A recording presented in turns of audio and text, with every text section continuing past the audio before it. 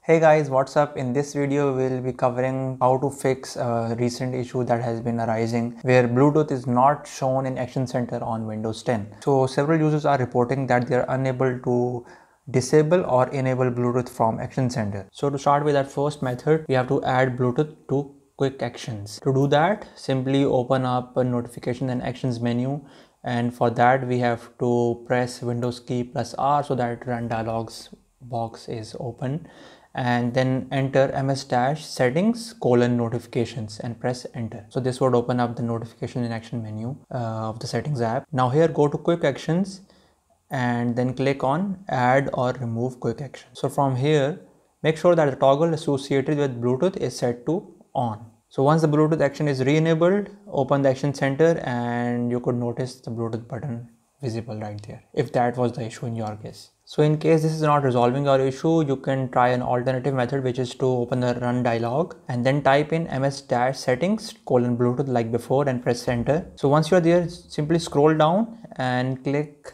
related settings and then move on to more Bluetooth options. So inside Bluetooth settings, go to options tab and check the box associated with show the Bluetooth icon in notification area. Now simply click apply and this should resolve the issue as well. So now in the method 2, we'll be verifying if your computer has Bluetooth functionality or not. So to do that, we'll be heading over to the device manager and see if there is any Bluetooth related configurations in there. So simply click Windows key along with R to open up the run dialog and enter dev mg-empty.msc like this. So this would open up the device manager.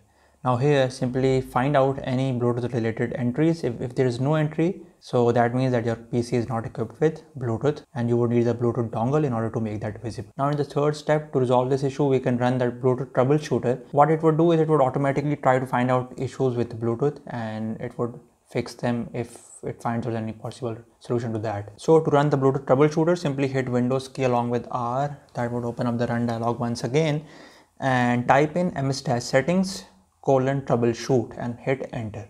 So this would open up the troubleshooting tab of the settings app. Scroll down to find and fix other problem. Choose Bluetooth here and then click on the run the troubleshooter. So once the troubleshooter has done its investigation, it would resolve the issues. If there's any repair strategies, it would have. Hopefully this should solve up the issue or you can move on to the next step. So the solution number 4 involves updating each Bluetooth device. We'll open up the device manager and update every single Bluetooth entry or driver there manually. So open up the run dialog by hitting Windows key plus R and type in dev mg-empty.msc. Now find out the Bluetooth drop down here and update every single driver here manually. And to make sure that you're not missing out on any particular entry, you can go to view and make sure that the box associated with show hidden items is also checked so that you are seeing all the entries there. So once you click the update driver, you can now click on search automatically for updated driver software and wait for the process to complete. So once all the entries are